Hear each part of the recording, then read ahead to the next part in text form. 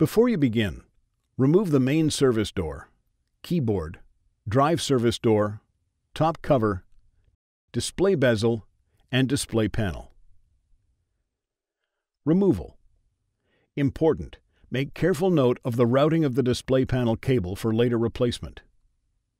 Peel back the retention tape and disconnect the display panel cable from its connector on the webcam board.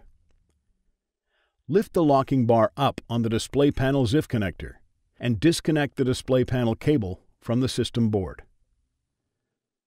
Remove the display panel cable from its routing channel on the left hinge and base enclosure.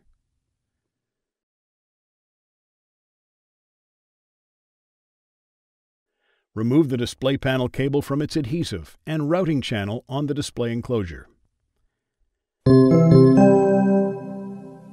Replacement. Secure the display panel cable to its adhesive on the display enclosure. Route the display panel cable through its routing channel on the display enclosure. Reconnect the display panel cable to the webcam board. Press down on the retention tape to secure the display panel cable to the webcam board. Route the display panel cable through its routing channel on the left hinge and base enclosure.